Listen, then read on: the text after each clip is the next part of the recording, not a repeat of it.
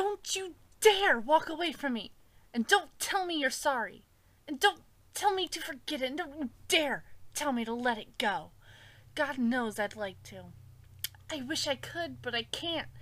I can't forget that we had something and you're running away. You're running away. Don't you see, Mark?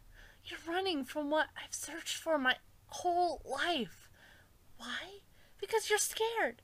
Well, I'm scared too, but you and I, we have something worth fighting for. We can make it work. I'm not saying it would be easy, but I care about you. And I know, deep down, under this bravado, you care about me.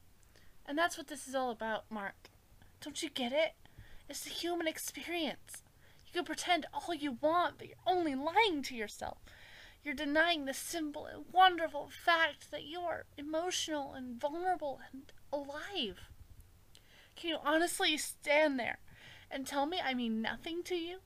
That everything that happened that night was a lie? That you feel nothing? I feel sorry for you, Mark. I'll move on. I'll find someone else. I'll be alright because I know that I tried and that I did everything I could.